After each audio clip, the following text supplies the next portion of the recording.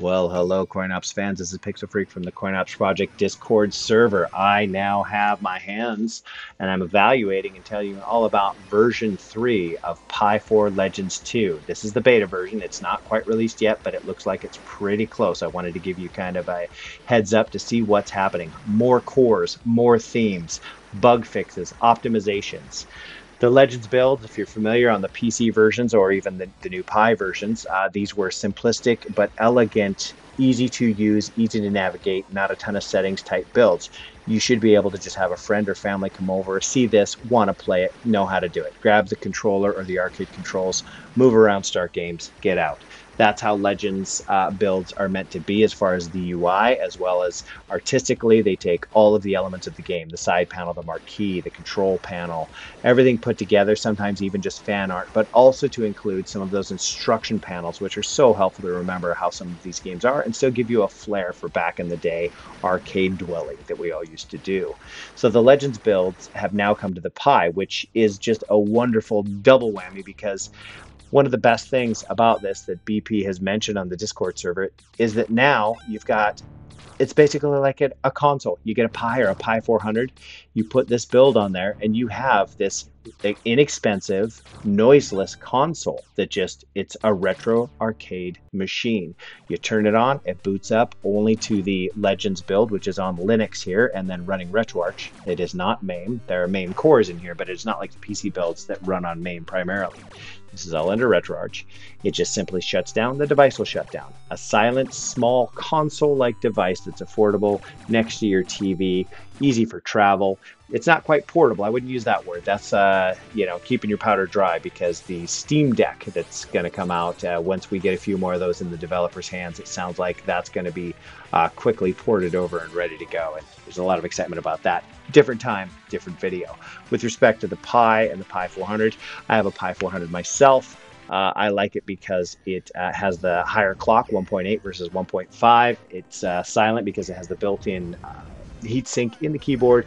The downside is it doesn't have a 3.5 millimeter audio jack. And speaking of that, version 2 and version 1 and version 3 will have it fixed. But version 1 and version 2 of Legends 2 Pi 4 has had a 3.5 millimeter audio issue where you couldn't enable it in Raspy config. Go ahead and go to the FAQ. I've posted a potential fix for that if you want to get your 3.5 millimeter jack working in version 2 or version 1, but version 3 should have that fixed in its release. Otherwise, folks, use your X input controllers. You can use D input arcade controls as long as you've wired them per the FAQ. D input controllers are a little bit harder because you can't change the wiring on those. RetroArch might like them. It might allow you to play the games, but in RetroPie itself, you're probably it's gonna get a little funky. So unless you are just a wizard guru of configs and changing things in controls conf and or remapping everything in RetroArch, D input controls just really aren't going to work that well on this build. But again, if you have the time and patience, I'm sure you can get it to work. Generic and zero delay arcade encoder boards, however, as long as you wire them, they work great out of the box. Because it's RetroArch and not the main PC build, you won't get that funky swapping of coin and start on your controls like happens in the PC builds when you're using the generic or zero delay controllers, which I have a pin for fixing on the CoinOPS Discord too. It won't affect you because this is a RetroArch build and the mappings don't cause that to happen. Without further ado, though, you've seen it auto scrolling, or which you also know as attract mode, rolling through these. Look down to the bottom right, 500 games. As of right now, there's about 500 games. I want to let you know the RetroPie does count the 4 themes and the shutdown, so technically in this build there's only 495. But themes, let's talk about themes. The Legends theme is the default. Everybody's familiar with it. The 16:9 full screen video snaps with the games going across the top. The great thing about being in the Legends theme, which is the default, all of the options up here, all the snaps are full screen. It will show you what the theme looks like without actually having to go into the theme itself. So you can tell the marquee theme, which is included from version 2 up. You have your beautiful GJSM Smith cabinets on the left, the marquees scrolling in an up and down orientation on the right. Also, you see that up and down, in the theme that we are in, the Legends theme, up and down will toggle between all games and favorites. Start button will toggle favorites on and off if you're not in the favorites playlist. If you're in the favorites playlist, it'll just kick them out of favorites because you've technically only toggled them off. To get through the genres in the Pi build, it's unlike PCs, you use the back button.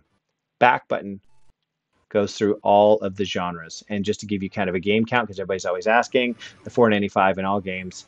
The favorites is about 80 starting out. Last play is always the last 10 played. They're in alphabetic order, and they will be the last 10 played. So if you just played Zookeeper, and then you go back and play 1942, you're going to see 1942 first and Zookeeper all the way down there, probably about the 10th because it's a Z. So it's alphabetical, but it just keeps the last 10 games played.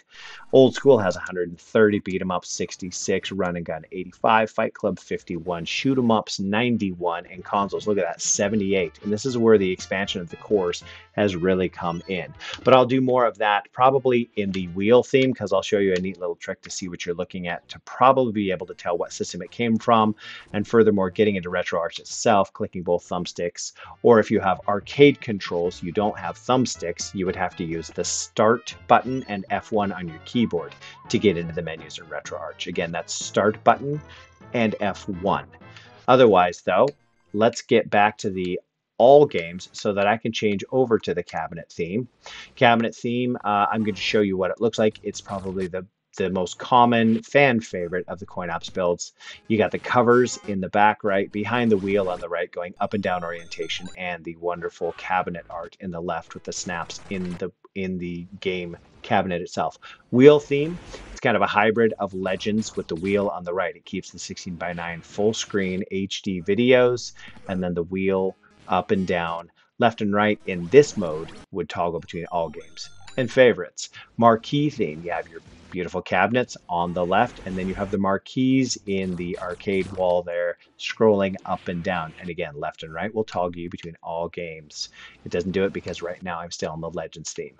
But let's go over to the cabinet theme because I want to show you the consoles, and I love that it has the fantasy cabinets.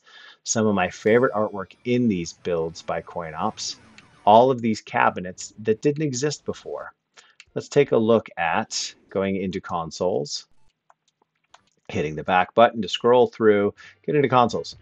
Aladdin on Super Nintendo didn't have a cabinet, but GJSM Smith built these fantasy cabs, and they are absolutely gorgeous. But look at the bezel. You see Nintendo there, you see the button layout, you know that that's a Super Nintendo game. You go here, oh, that's a Sega Genesis game. That's that version.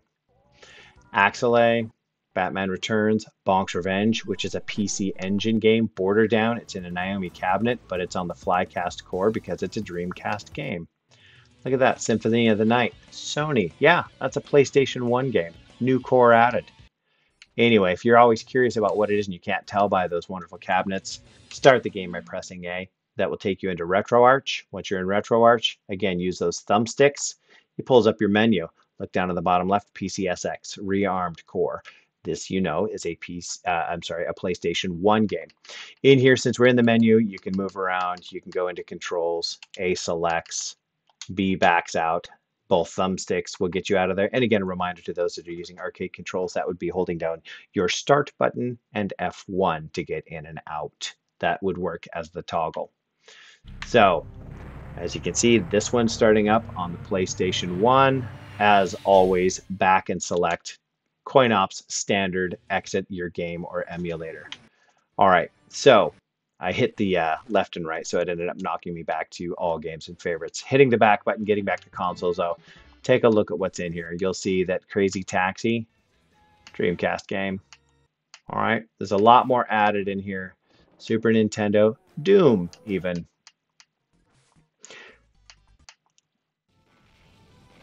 Look at that, running smoothly on a Pi4. No overclocks needed. Even with the Pi4, which overclocks very easily without extra cooling, and the default is 1.5 gigahertz as a core, you don't need it.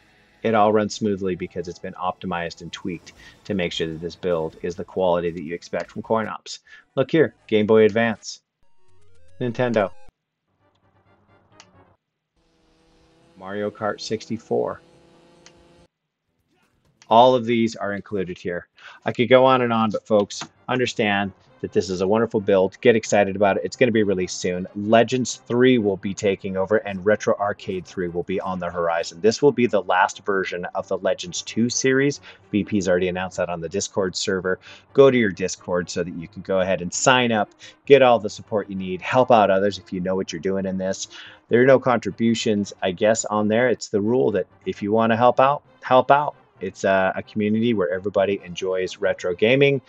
Thanks for spending the time with me so that I could review this wonderful build. I'm not a developer. I'm just here critiquing and explaining what's going on. Hope to see you on the Discord server. Thanks a lot.